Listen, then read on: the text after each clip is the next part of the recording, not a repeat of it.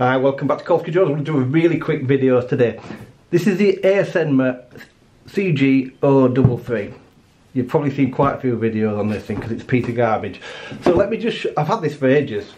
I wasn't going to do a video, but now I think I should, just to show you half the issue. So I hunted around when I got this one. This is the one with the 1080p camera, 100 meter range, whatever it is, 1000 meter, whatever it's supposed to be.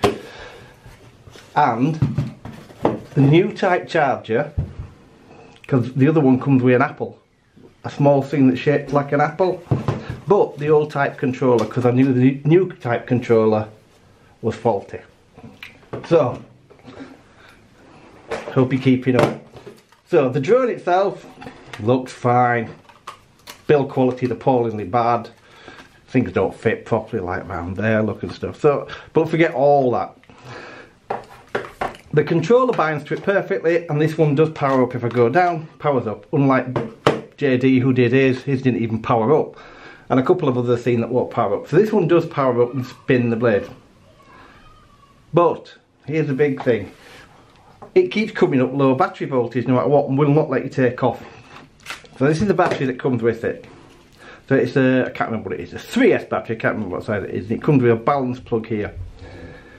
So I've charged this numerous times on the charger. So the charger has a little set of lights on it, all the lights go out until it's charged. Watch what happens when you put the battery charger on it. So this is a fully charged battery.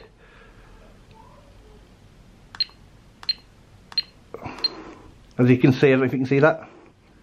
At the top of the screen it says 1S, 2S. There's no 3 cell. So the third cell on this battery is completely dead. There's no voltage in that cell. So it's only run, and it's charged to 4.38 if you notice, instead of 4.2. So not only does the battery got a dead cell, it's also overcharged the other two. The battery charger cells gets fully charged and all 3 lights go out. So that's the problem with mine, or one of the problems. Now I've not even flown it, so I can't tell if it's got other problems. As I say, I've had this a long time. The only reason I'm doing this video now is I'm about to get rid of it. So I wanted to show you before I get rid what it was. So there's some of the videos on this. All I'm doing is imploring people, do not buy this drone, no matter what. Do not waste your money on this, because it is utter garbage. Even if it wasn't for them, the build quality is so bad. Look at the wires sticking out the back, there's no braiding on there.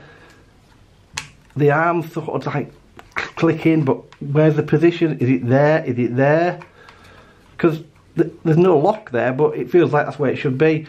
It's just horrible. The camera quality through the app looks nothing special. Look at the finish and fit on the front, fit and finish on. I hope you can see that in the camera. It looks like it's been cut with a Stanley knife. Look. It really is bad. This drone's like 120, 130 quid. I didn't pay anything like that for it, but that's how much it is, 120, 130 pound. There's so much of the stuff that's better than this. So if you are looking at buying this, do yourself a favour, go buy the F11 or something like that. Something far, there's loads of things far better than this. In fact, I'd go as far to say everything's better than this. So that's it, quick video. I just wanted to buy a beware type video, I suppose. Don't waste your money, get something better. Thanks ever so much for watching.